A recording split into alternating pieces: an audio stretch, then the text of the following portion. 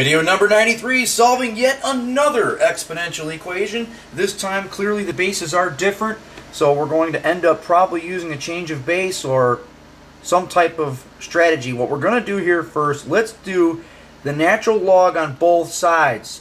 Whenever you have exponents on both sides, if you take the natural log, you can always bring that exponent down. So we're going to do the ln of both sides. Now we're going to bring the exponent down in front.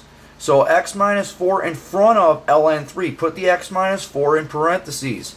Same thing with the 2x plus 5. Put that in parentheses. Now, we're going to distribute the ln 3. So you're going to have x ln 3, 4 ln 3. When you distribute, it's going to be a minus in the middle. Distribute the ln 7, 2x times ln 7, and 5 times ln 7. Now we're going to combine the terms that have the x's. We're going to put the x's together on one side and put the ln 3 and ln 7 on the other side, the ones that do not have an x. So we're going to put the ones that have an x together, okay? So you're going to subtract the 2x ln 7, you're going to add the 4 ln 3. Bam, bam. Now you're going to factor out the common x, okay? Now you're going to have x times ln 3 minus 2 ln 7 equals 4 ln 3 plus 5 ln 7. Now, you can divide both sides by this subtraction. Okay, so we're going to divide both sides by ln 3 minus 2 ln 7. That's going to give us this. Okay.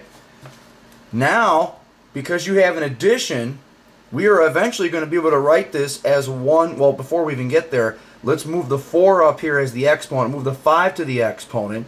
We're going to change this subtraction to, bam, 1 log of division, right? Then the numerator, because it's addition of two different logs, we can put a 1 log together, well, 1 natural log, and you got ln 3 to the 4th times 7 to the 5th power. So this would be your exact answer. So this would be the exact answer right here. You may have to do that on your quiz and test in order to get credit. Now, if they want a rounded off answer, you're just going to end up doing the numerator natural log of that divided by the natural log of the denominator. You're going to get negative 5.0587. Alright, so good times, and talk to you later.